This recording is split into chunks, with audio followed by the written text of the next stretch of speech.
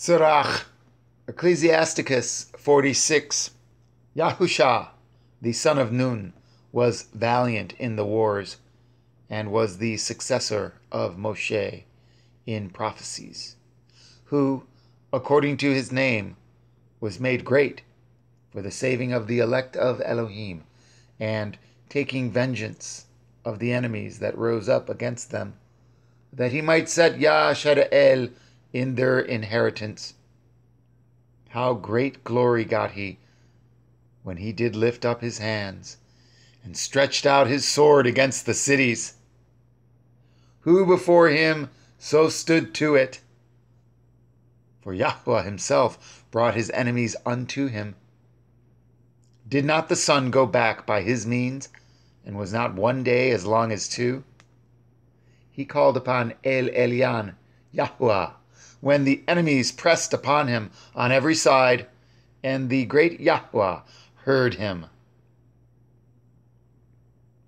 And with hailstones of mighty power he made the battle to fall violently upon the nations, and in the descent of Beit Haran he destroyed them that resisted, that the nations might know all their strength, because he fought in the sight of Yahweh, and he followed Elohim. In the time of Moshe also he did a work of mercy, he and Caleb, the son of Yephuneh, in that they withstood the assembly, and withheld the people from sin, and appeased the wicked murmuring. And of 600,000 people on foot, they too were preserved, to bring them into the heritage, even unto the land that flows with milk and honey.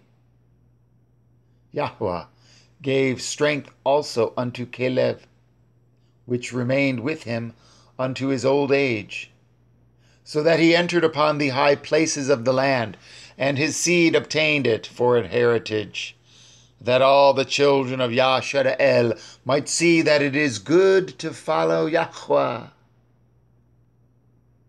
And concerning the judges, everyone by name, whose heart went not a whoring, nor departed from Yahweh, let their memory be blessed.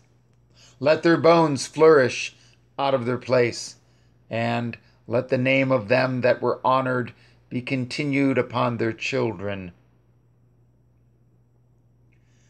Shemuel, the prophet of Yahweh, beloved of his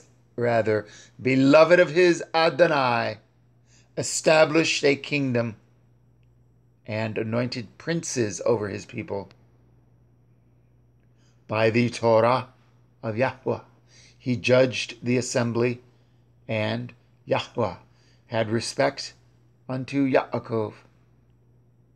By his faithfulness he was found a true prophet, and by his word he was known to be faithful in vision.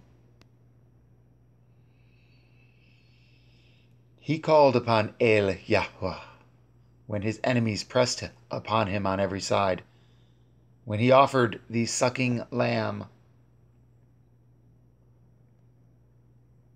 And Yahweh thundered from heaven, and with a great noise made his voice to be heard. And he destroyed the rulers of the Tyrians, and all the princes of the Pelishtim. And before his long sleep he made protestations in the sight of Yahweh and his anointed. I have not taken any man's goods so much as a shoe, and no man did accuse him. And after his death he prophesied, and showed the king his end, and lifted up his voice from the earth in prophecy, to blot out the wickedness of the people.